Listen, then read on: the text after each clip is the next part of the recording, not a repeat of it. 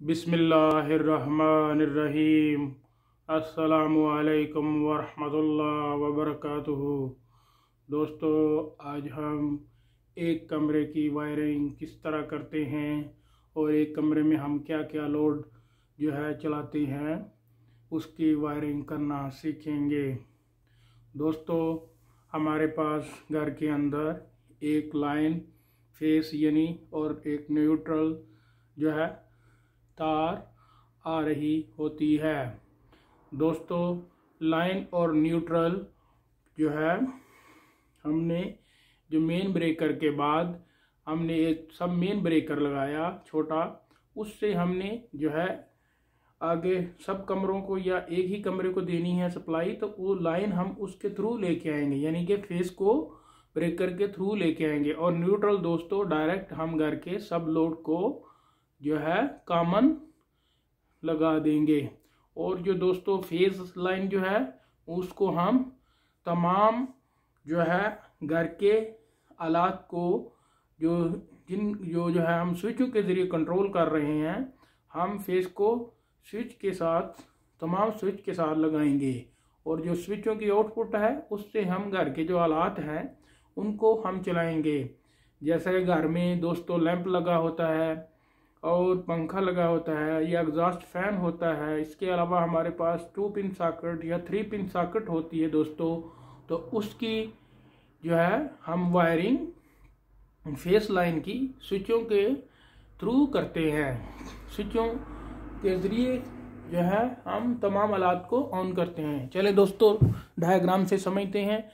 ये line L line face है और एन न्यूट्रल है। दोस्तों ये देखें, एन जो ब्लैक कलर की लाइन, ये देखिए हमने 2 पिन सॉकेट के इधर डायरेक्ट लगा दी, इसी तरह 2 पिन सॉकेट के इधर भी आ गई और ये लैंप पे आ गई और इसी तरह ये पंखे पे चली गई और आगे भी ये न्यूट्रल दोस्तों ये देखें डायरेक्ट चली गई। और एक न्यूट्रल हमने ये 3 पिन सॉकेट पे दी हुई है दोस्तों। ठीक है, ये दोस्तों ये 3 पिन सॉकेट में जो आजकल मार्केट में अवेलेबल है उसके साथ ही इधर स्विच लगा होता है, इसलिए इधर इसको लाइन भी डायरेक्ट दे दी। और ये ई अर्थिंग वायर है वो भी हमने 3 पिन सॉकेट के तीसरे पॉइंट में दे दी। और एक हमने अर्थिंग वायर इधर ये डीबी है कमरे का उसमें दे दी। दोस्तों ये देखें बटन के जो बैक साइड पे ये हमने ये देखें दोस्तों 1 2 3 ये 3 बटन दोस्तों लिए हुए हैं। और इनमें हमने सॉकेट को ये देखे डायरेक्ट सप्लाई दी हुई है। अगर हम सॉकेटों में के साथ स्विच लगाना चाहते हैं तो इंतहाई इजी है। ये जो लैंप की जा रही वायर या पंखे की ये वाली वायर लाइन हम सॉकेट इस बटन के थ्रू भी दे सकते हैं, लेकिन इधर हमने ये लाइन डायरेक्ट दी हुई है। इसी तरह ये देखें दोस्तों, इसको और इसको ये तीनों बटनों को हमने लाइन दी हुई है। और ये इसकी पंखे की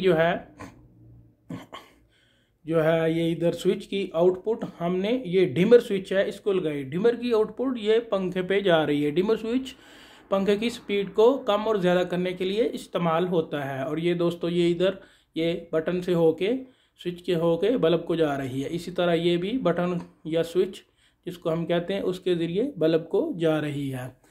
दोस्तों इसी तरह घर में और भी जो कोई लोड है उसको भी हम इस तरह स्विचों के ज़रिए चला सकते हैं। दोस्तों हमेशा वायरिंग को मद्देनज़र रखते हुए एक बात ज़हन-नशीं रखें कि आपको मेन ब्रेकर बंद करके घर की वायरिंग करनी चाहिए, या कोई भी फॉल्ट हो तो उसको ट्रेस करना चाहिए।